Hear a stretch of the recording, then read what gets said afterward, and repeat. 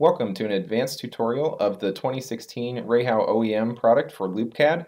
The primary new features that we're going to talk about today are RAUPEX Speed, as well as supply and return piping and sizing. This tutorial doesn't cover the basics of LoopCAD. We're just going to jump to the project wizard, which shows the new features of RAUPEX Speed. So for an above grade application, instead of using RAUP panel, we now have the options to go to one of three different RAUPEX speed choices here.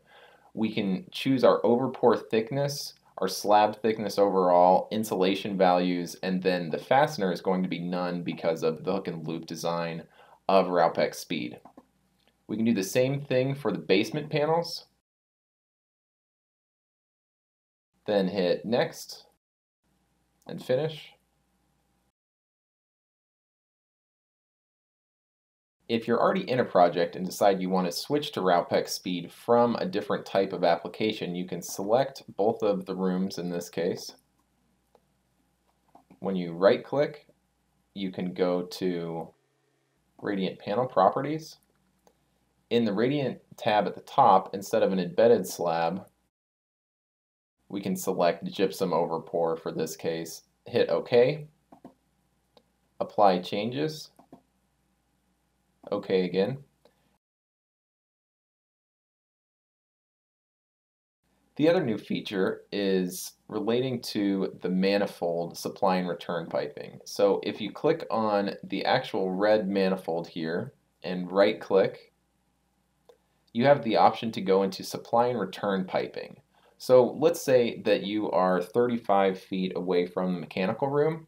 That's going to be the length one way, and it will automatically select the tube size. Currently we just have the RAUPEX O2 barrier pipe, and it's going to select not only the amount of pipe that you're going to need, but the fittings to connect to the manifold that you have.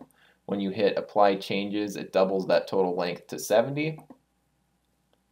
Now, when you go to the Materials tab, you will have the RAUPEX O2 barrier pipe. You only need 70 feet of that, but the shortest length that you're going to have is 100 feet. That's your S&R piping. You also have your RAUPEX Speed pipe here and the RAUPEX mat. So this is going to be based on the total square footage of your project, not individual pieces. So you will have to cut the mat to fit the different rooms, especially if you have an odd shape or something like that. When you click on details, it gives you a link to the product literature as well as to the resource center. If it's something new, that's where you can go. If it's something older, there may be a newer version of that on the resource center.